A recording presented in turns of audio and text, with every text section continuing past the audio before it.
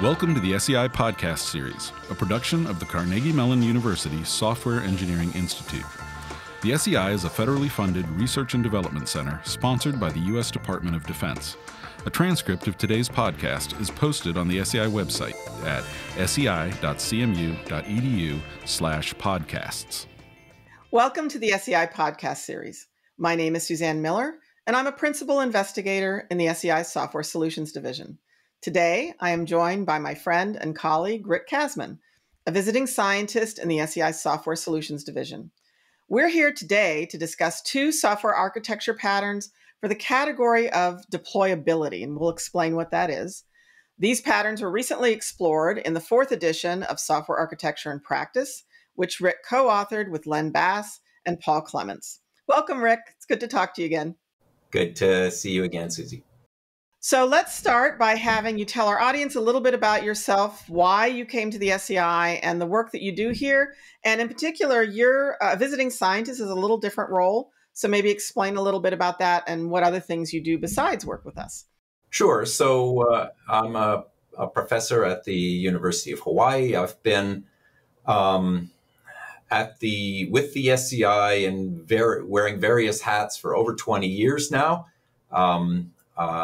Originally as a member of the technical staff, and then since 2000 as a visiting scientist, where I've been involved in a whole bunch of different projects, worked on a bunch of books in the SEI series with various co-authors, and most of my work centers around architecture analysis, architecture design, requirements gathering, and tooling for all of the above, and empirical studies on all of the above. So I think I mentioned this in the last podcast, but most of our books have the word practice somewhere in the title. Mm-hmm.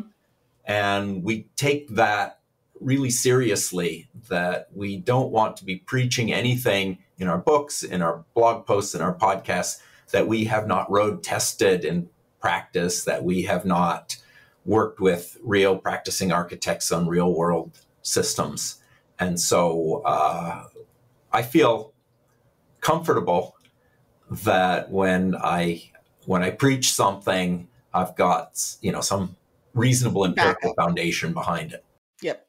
No, and that is one of the things that I think people appreciate about the work of the SEI in general, is that to the extent possible, we want to prove things in practice, at least in an initial way. I know we can't always do the classic, controlled experiments, but which is why it's in practice and not in the lab. So I think our audience understands that. And if not, sometime we'll have a discussion about the difference between different kinds of empirical studies and classical hypothesis-based. Wouldn't that be fun? One of my favorite sayings is, in practice, there's no difference between theory and practice. Sorry, in theory, there's no difference between theory and practice. In practice, there is. Okay. Got that? I like that. Okay, you're making me spin around. All right, so let's move on to talking about architecture patterns and deployability. First, how about just explain a little bit about what do we mean when we say an architecture pattern? Because not everybody understands that concept. Sure. So the whole field of patterns has been around for about 3 decades, depending on who you want to trace it to. But most people would go back at least as far as the 1994 book by the Gang of Four on design patterns. And shortly thereafter, people starting in around 2000, people started publishing books of architectural patterns. There are many, many of these books of architectural patterns. And a pattern is simply a collection of architectural elements, some kind of components, some kind of connections between them, organized in some sort of topology with some constraints on that organization. So if you think of the layers pattern, the most common pattern ever, you've got these components that are layers. You've got these connections between them, some sort of calling or allowed to use relationship. And you've got some constraints on topology, like some versions of layering say you can't have cycles between the layers. If layer 1 calls layer 2 can't call layer 1. Or you can't skip a layer. You can't go directly from layer 1 to layer 3. Cheating. Then typically the way these are documented there's a context in which you would apply a particular pattern. There's pros and cons, the strengths and weaknesses of the patterns, and the trade-offs of the patterns. And together, this represents a package of time-tested design decisions with proven outcomes, things that they're good for, things that they're not so good for, the context in which you should or should not use it. So it's this nice prepackaged wisdom so that you, the architect, don't have to reinvent this wheel that's been reinvented 1,000, 100,000 times over for decades. Gotcha. And this is important. I think software engineering is a newer discipline than, say, civil engineering. And, the patterns movement I see as an analog to some of the standard practices that you see in guidebooks for, bridge building or things like that were built hundreds of years ago. Those patterns are sometimes hundreds and thousands of years old, but I see it as an evolution of our discipline that we actually are capturing that same kind of wisdom. We don't have to reinvent from theory every single thing because we have this experience base that has been tested in context that we can be explicit about. And so that to me is one of the great values of patterns is it's giving us some of that engineering maturity that has been present in other disciplines for much longer. Yeah, and patterns are not a guarantee of success. A pattern can be undermined by poor realization or by allowing the pattern to erode through inadequate maintenance. So a very large and important bridge near the SEI in Pittsburgh just collapsed in March, I think it was. Yes, Fern Hollow Bridge. Yep. And that was an example of a reasonable pattern, a reasonable engineering decision that was undermined by poor maintenance over decades. Right. So the pattern doesn't guarantee success. It is a precursor to or an enabler of success. Yes. Excellent. Okay. And so let's move. So architecture patterns. What's your definition of deployability? Because before we got on camera, we were talking about different contexts of deployment, and it's important for people to understand what's the context of deployability for this set of patterns. So I'm going to restrict, we were having this discussion before the podcast. I'm restricting this discussion to deployment of software.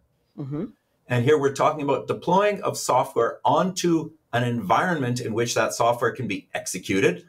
That could be a cloud environment, that could be onto your laptop, that could be onto a peer-to-peer network or a set of edge devices, whatever your platform is for deployment, with a predictable and acceptable amount of time, effort, and risk. Okay. Right? So it could be that every time you deploy, it's handcrafted, and you hand carry your fragile little software component and you lovingly place it in its environment. And while that might work for small and infrequent deployments, low-risk deployments, it's probably not a very strong engineering approach to deployability. So we tend to want to automate and regularize deployability as much as possible so that it is predictable, that it is cost-controlled, it's efficient, it's testable, and so forth. We treat deployment scripts just like any other piece of software, in fact. Right. And that's an important point. I think as we get into the era of DevSecOps, containerization, et cetera, those aspects, deployability, where in the past I might have deployed to a server once a month, I may now be deploying into this or that container environment once a day. And the effort required once a month might be acceptable to be handcrafted or hand scripted each time, but not when we're doing once a day. And the error proneness of those handcrafted scripts versus the regular scripts, becomes an issue. So those two things alone are going to make deployability something that should be considered by people that are using modern environments and modern methods, right? Yeah. So let's talk about the patterns that you found are useful for improving deployability. Okay, yeah, but before I do that, let me just add one thing to what you just said. That we talk about three aspects of deployability, and these patterns are going to address these three aspects. And one is the granularity. What's the granularity of the thing that you're deploying? Is it a monolith? We got to deploy the whole thing, all or nothing? Can we deploy little bits and pieces of it? We just want to change the authentication part of the system. We just want to change the edge detection algorithm, some little tiny piece of the whole. So the granularity of deployment, how controllable that is. So how easy is it to roll things out and roll them back? If we decide that maybe it's, it passed all the tests in the test environment, but once we got into production, things have, going off the rails. And how efficient, which gets back to what we were just talking about. What's the level of effort required to do that? And if you're doing, your Netflix and you're rolling out many deployments per day, or your Google and you're doing many deployments a day, then you want that to be extremely efficient and as automated as possible. So keep those three characteristics in mind when we talk about the patterns. All right. So the first one is it's not really a deployability pattern, but just a way of thinking about granularity, which is microservice architecture. So the more that you granularize your architecture, the more that you make each service its own little independent thing, managing its own data and talking through some well-defined interfaces or perhaps through a broker of some sort, the easier it is to deploy that little piece, that granule of the system. So that's orthogonal to how you're actually doing the deployment. I just make that as a sort of side comment to say, the more granular your architecture, like microservices, the easier it makes some things. It is not a panacea. So there have been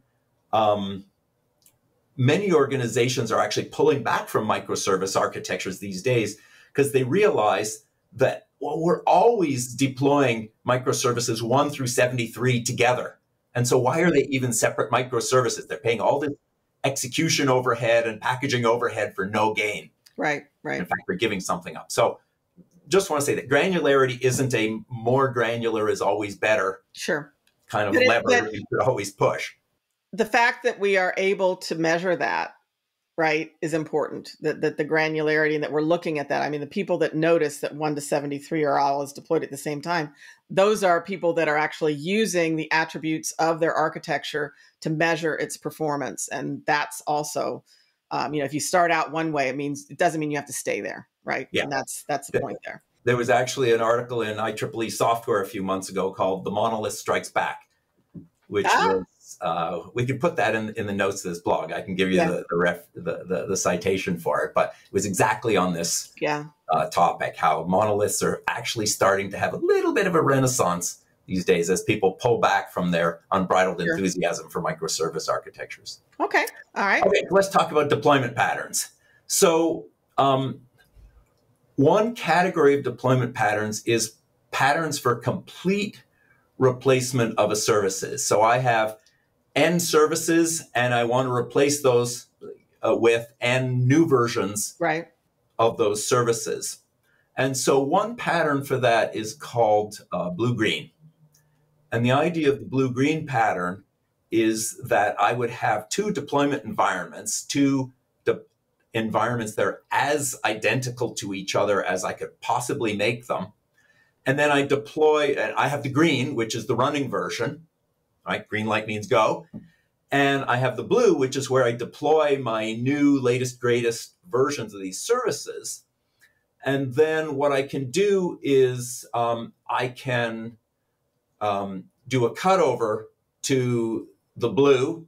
I can monitor them. And once it's determined that the new instances are working properly up to spec, then I can remove the old versions of the services, or I simply rename blue to green, and I rename green to blue, and I start over with the next deployment. And so the nice thing about that is that there's ideally just a single switch, right? We point to blue, ooh, things are going off the rails, boop, back to green before too much damage has been done. So this pattern implies a lot of measurement going on under the covers, because for me to know that I need to go from blue back to green, I have to know that it's going off the rails, and I've got to have baseline measures, and I've got to be able to compare my blue performance to my green baseline. Yep. And so that means you need to think about monitorability Ah, when you're another quality attribute. another Yes. quality attribute when you're architecting that system is, how am I going to monitor for system resources, like how much memory is this using, how close am I to reaching the maximum CPU limit, how much am I using my buffers or my bandwidth or whatever, database accesses, whatever I care about measuring. But you may also have application specific measures, like how many customers abandoned their shopping cart without checking out, right? And we don't know why. We just know that when we switched over to the new version, we're getting a lot more, a lot higher bounce rate. Right. Than we did before. So it could be, as I say, these system specific measures, or they could be application specific measures. Okay. All right. Care to monitor. So that pattern, what's the downside to that pattern? So every pattern's got sort of a context it works well in. Where would you not want to use a blue-green pattern? Absolutely. So of course, it's expensive to maintain two identical versions of your environment, especially if your environment is big and costly. And this might, in fact, siphon resources away from your testing infrastructure. Right? If you only have so many machines, so many instances, you may be making a trade-off there between how much infrastructure I can put in my blue-green versus how much I have in my test environment. And it means that you really have to pay careful attention to these environments to ensure that they are, in fact, truly identical, or as identical as you can make them. And that's trivial in some environments, but almost impossible in other environments where they have really extensive and messy deployment infrastructures. When I say messy, like you have connections to 130 different partners. So how do you manage all those 130 connections in both environments? And identical connections in both environments. Right. And you've got to get your partners to agree to having two connections, always in play and things like that. So there's business aspects to this that could come into play. So we worked years ago with an energy broker that was operating in the Midwest, and they had all these connections to all these different utilities, power companies. Sure. And they just said, we do not have a test environment that replicates our production environment. Impossible for us. Gotcha. So, in some domains, easy. In some domains, this just may not be possible. Am I correct in thinking that this is one of the areas where a cloud environment is advantageous, because I do have more elasticity of resources and the ability to containerize and make things have more environment parity among multiple. Then it's only about money. Yeah, well, it's just money. It's easy. Just money, right? Okay, all right. So blue-green.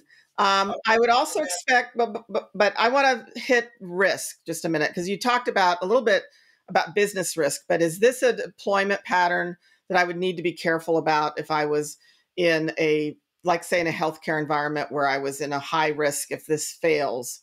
That absolutely. May be a little not my choice.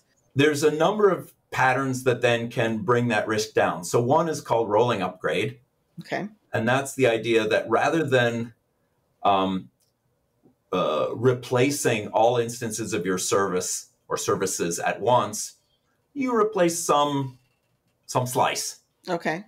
And you may choose to replace only one instance at a time, or you may choose a few instances, but in each case, it would typically be a small fraction of the instances that you would replace at any one time. Okay. And it's rolling. And so you are rolling out service after service after service until at some point all versions of the old service have been replaced. Okay. And again, you need to monitor those to ensure that the new instances are behaving as expected, but that does lower the risk. Okay, good. All right, because I know there's people out there that think, I couldn't possibly think about this. All right, so second pattern. Okay, so kind of building on this idea of rolling upgrade, but taking a different dimension, is what's called canary testing. And the idea there is, the canary in the coal mine is the metaphor that this is borrowing from, is your canary in this case is going to be some subset of your target market. Maybe you're going to roll it out to just your internal users first, or you have a dedicated group of beta testers or something like this. And so they're your canaries. And if they go, then you know that this was a bad rollout, and you haven't affected any of your actual real high value production users, let's say. And so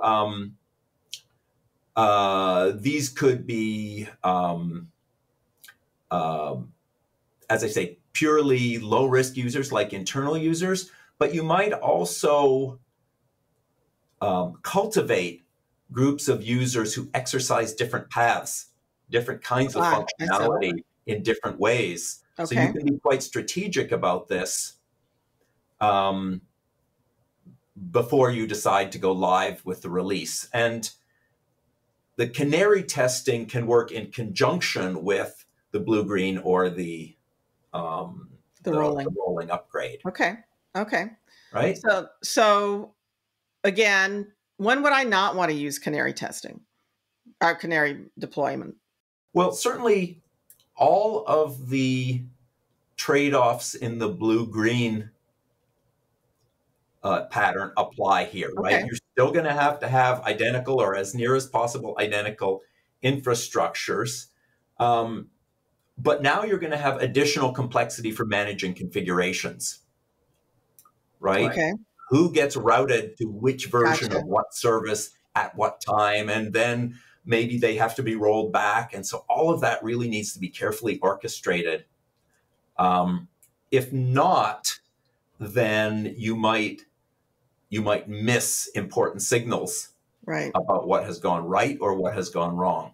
And it sounds like in this pattern, I actually have to do more of I would call it an experimental design in terms of what parameters is each canary population seeing? Right. And does that give me, does this group give me enough confidence that I'm going to go with a higher volume rollout, or do I need to have rolling canaries? Right, exactly. So this maybe I have a group but now I can go to this larger group. I have a group of power users that exercise some rarely used paths in the system, or I have another group that's really going to hammer on the database because they're loading and retrieving huge image files, or whatever it makes sense for your domain. You might have different kinds of canaries for different system conditions that you want to probe. Yep. Nope, I get it. And I'm a canary for a couple of sort of odd pieces of software that I like because I have specific aspects of the software that I care about, and I don't want them to screw those up. So, I volunteer anytime they ask for somebody to do that. And it sounds like the canary deployment pattern is, am I correct that it's probably one that's for user-centered, user-facing kinds of things, or do you use a canary pattern when it's more machine to machine?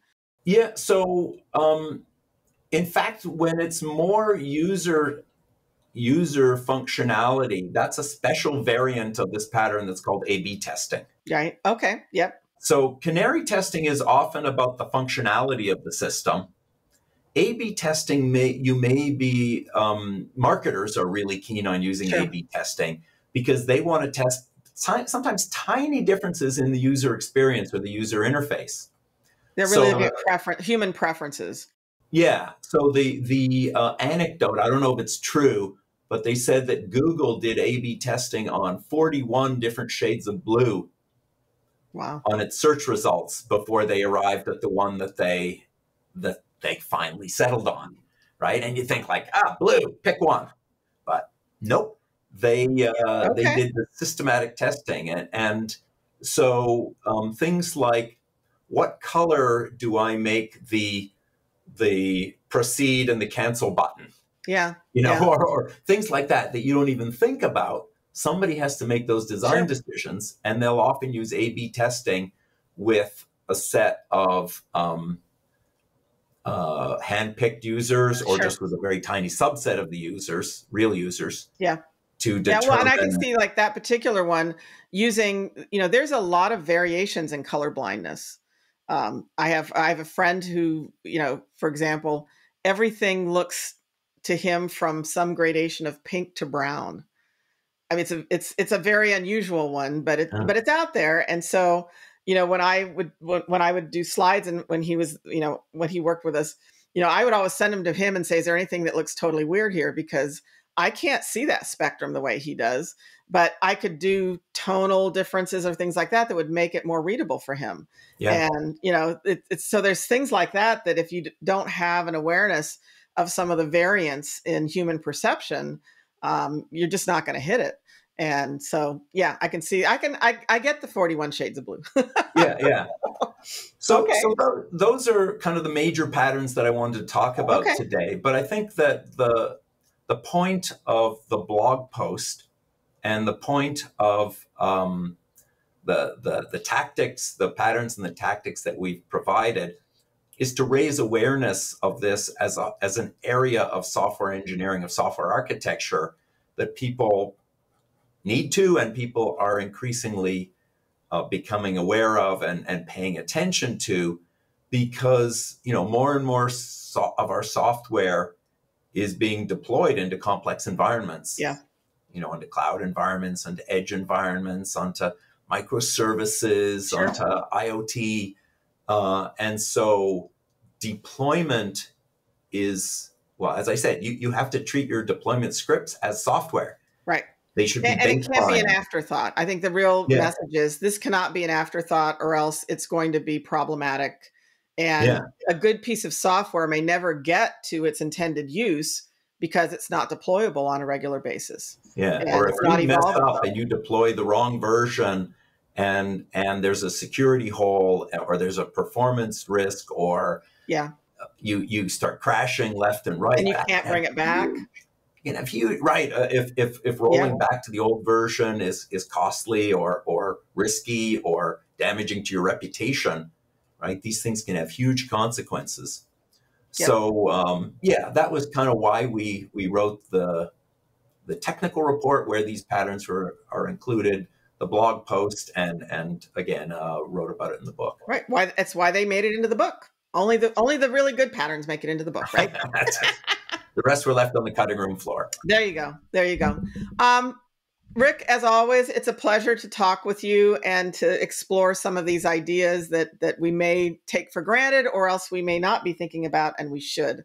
And so I hope our audience appreciates that as much as I do. We did mention several things during the talk, and we will make sure that those links are included in the transcript. And I do want to remind our audience that this podcast will be available wherever you get your podcasts. Our favorite is the SEI YouTube channel, but you can get it wherever you like. And I do want to thank all of you for joining us today, and go forth and make deployable software. All right. Always a pleasure to talk to you, Susie. Thanks. Thanks for joining us. This episode is available where you download podcasts, including SoundCloud, Stitcher, TuneIn Radio, Google Podcasts, and Apple Podcasts. It is also available on the SEI website at sei.cmu.edu/podcasts and the SEI's YouTube channel. This copyrighted work is made available through the Software Engineering Institute, a federally funded research and development center sponsored by the U.S. Department of Defense. For more information about the SEI and this work, please visit www.sei.cmu.edu. As always, if you have any questions, please don't hesitate to email us at info@sei.cmu.edu. Thank you.